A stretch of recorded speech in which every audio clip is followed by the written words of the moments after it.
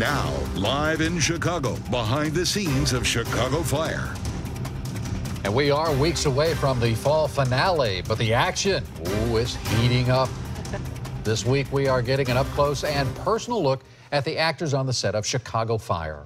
From the secrets of how they make those stunts work to relationships behind the scenes, we have it all. Candace McCowan is live in Chicago right now, where she was able to chat with the actors, and you just got off the set, right, Candace? Yeah, matter of fact, we are in the actual firehouse where they shoot Chicago Fire. We knocked on the door tonight, and they actually let us come in out of the conditions. It's not that cold here for them, but for us Florida folks, it's freezing. This is a real fire engine, just out on a call a few minutes ago. Came back in just a few minutes ago as well. Now, they also shoot the show on a stage that's not too far away from here. And earlier today, we were on that set and got a sneak peek inside while the actors were taking a break. Got a sneak peek of the action. It seems like America just can't get enough of Chicago. Not just the landscape, but the intense stories you'll find on Chicago Fire.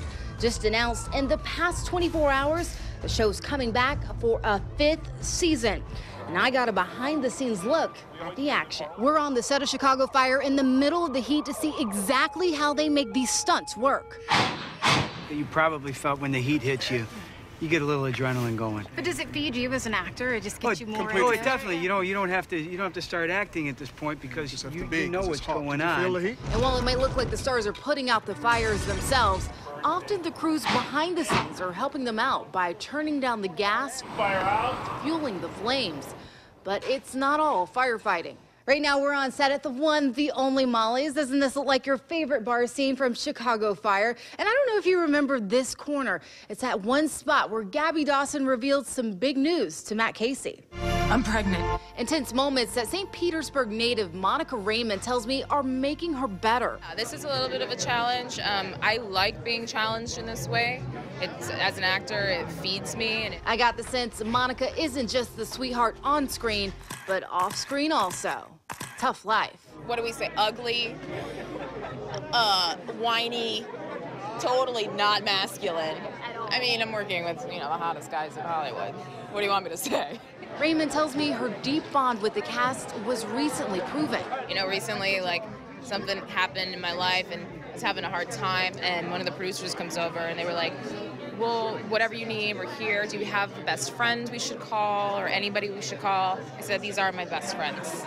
I have them right here. I'm fine. I love her.